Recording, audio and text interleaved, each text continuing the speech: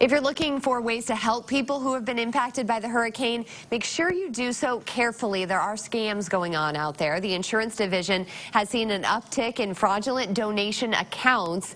If you're looking to donate to help folks out east, there's a few red flags to look for. If you receive unsolicited emails, pitches on social media, or for crowdfunding, you may want to be cautious. Also, if you get a phone call that promotes investment pools or bonds to help storm victims, not a good idea. The safest thing is to donate through a trusted site and an organization that you recognize. For more warning signs, just check out the story online at SiouxlandProud.com.